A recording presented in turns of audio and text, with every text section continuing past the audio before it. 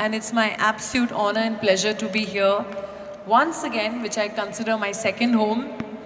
Like she introduced me, the something of Bollywood. I don't think that is true because the amount of Telugu films that I've done, I don't belong to Bollywood. I consider myself belonging to this country and every part of it. And I do think that it was and always will remain one integrated industry.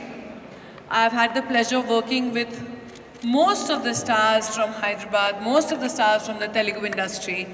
And no, I will not call it Tollywood or Lollywood or Bollywood or Hollywood. I don't know why they give them these silly names. But yes, it's proudly the Telugu film industry.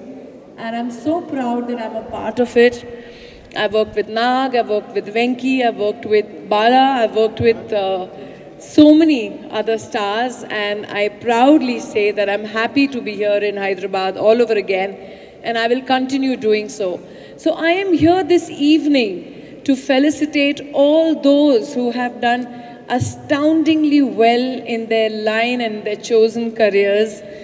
It always takes a lot of guts to reach where you are and complete your dreams, because I do believe no guts, no glory.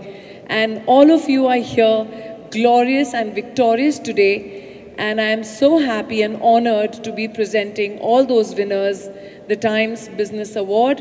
Thank you, Times Business Award, for honoring all our very, very courageous businessmen from Hyderabad. And I think Andhra, or is it only Hyderabad?